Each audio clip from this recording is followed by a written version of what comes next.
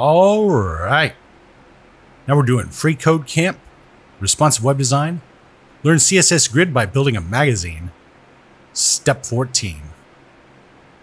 So after the three P elements within our text element, we'll create a Blockquote element. And within that, we're going to add an HR element, a P element with the class set to quote, and a second HR element. Then we're going to give the quote element the text of this right here. All right, cool.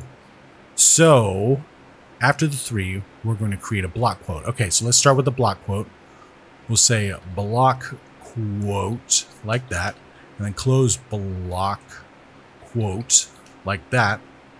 And then inside here, we're going to make an HR, a P, and another HR. But we'll set the P's class to quote. All right, so let's start with the HR, and then close HR. It's horizontal rule, so it's basically just a line that's going across.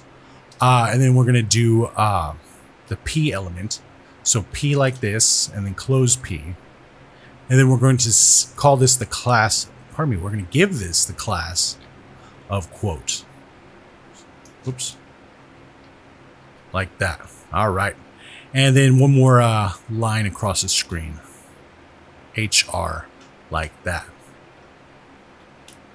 All right. And so let's check it. Let's look at it. Looking good so far. Let's put this text in there. All right. Put it inside the P right there. And so now we've got this block quote going on right there. Let's check it. Whoops. P, I'm going to show you the text. Okay. Oh. My bad.